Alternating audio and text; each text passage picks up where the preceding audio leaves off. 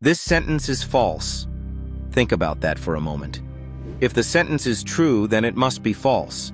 But if it's false, that means it's true.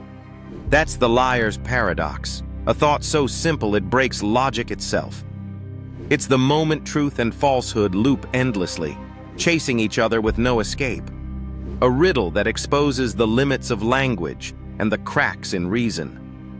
Philosophers have wrestled with it for centuries. Mathematicians built entire theories trying to tame it. Even modern computers struggle with the same loop, lines of code that collapse into contradiction. But maybe the paradox isn't an error. Maybe it's a mirror, showing that truth isn't a solid wall, but a shifting reflection. That some things can't be boxed into true or false, because reality itself may not be binary.